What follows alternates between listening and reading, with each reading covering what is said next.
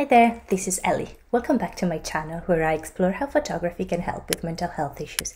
If you're interested in the topic, make sure to watch the video until the end and sign up for more content. I think it's safe to say that 2020 wasn't exactly a bed of roses. And these last days I kept myself busy by reviewing the past year, and in particular I used the Year Compass booklet to help me guide this reflection, and I'm gonna leave the link to their website and to some more resources in the description of the video. This year more than ever, this exercise helped me realize how extremely privileged and lucky I am. Yes, there is still a pandemic going on out there, but apart from masks and restrictions, I still have things to be grateful for. First of all, my lifestyle hasn't been impacted that much.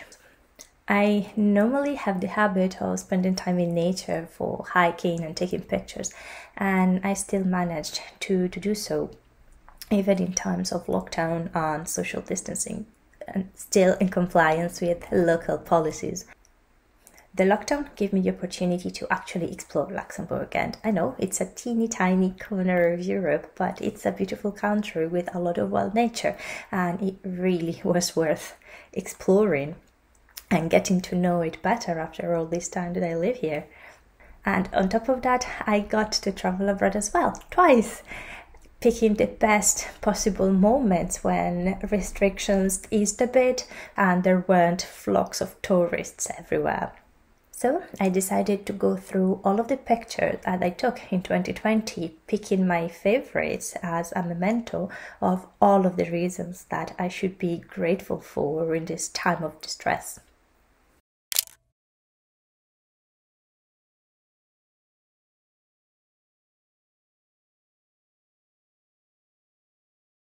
Let's start from this picture that I took in Lellingen in northern Luxembourg.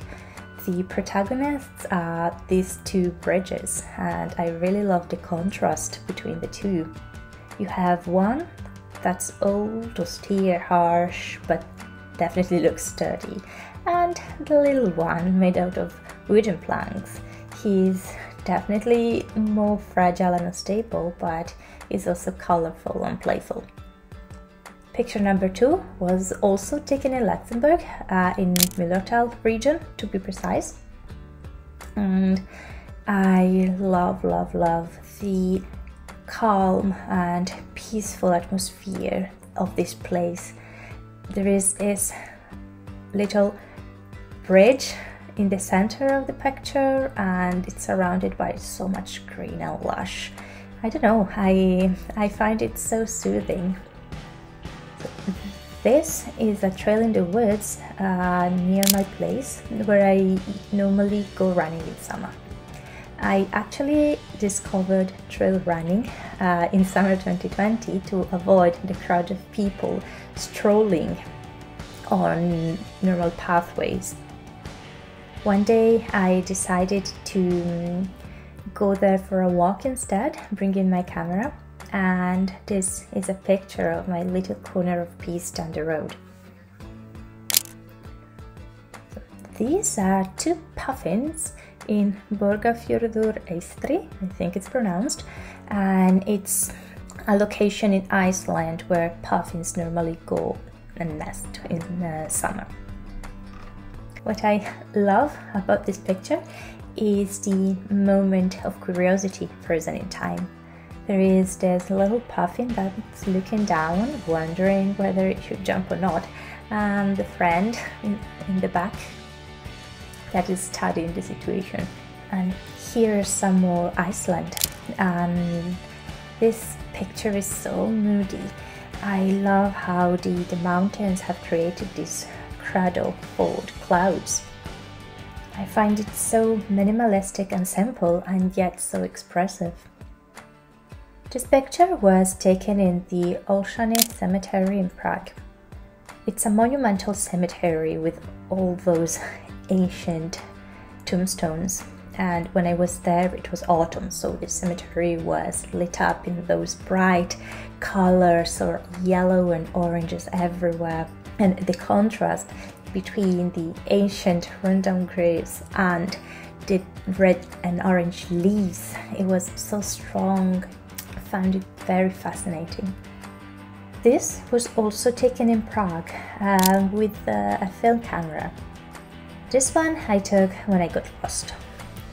I was looking around as I wasn't familiar with the alley, and suddenly I noticed the statue of the guy hanging from the pole, like a kind of Easter egg in a way.